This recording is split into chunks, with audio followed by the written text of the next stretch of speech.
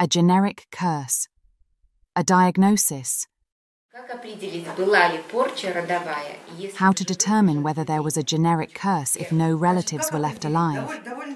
How to determine? It's rather difficult to determine, but it can be done. The first way is to diagnose. Visit a specialist in card, tarot, or runic diagnostics, divination with beans or sticks, doesn't matter, and conduct a diagnosis for the presence of a generic curse to see if it's still in your consciousness.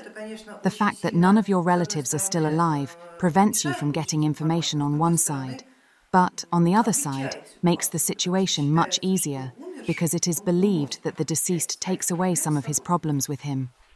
Therefore, it is quite likely that the fact that none of them are now living isn't your grief but your benefit, since you have a chance to start over now.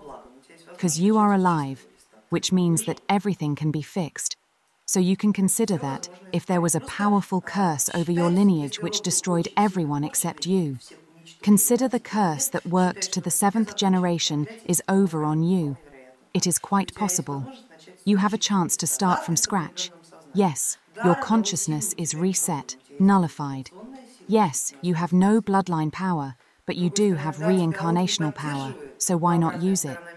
On the other side, yes, your bloodline doesn't support you, but the flip side of the coin is that you owe your bloodline nothing either.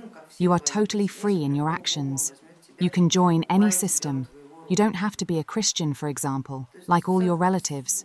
Join any god, and it will take you without buying you out from your bloodline, for example. Thus, every coin has two sides.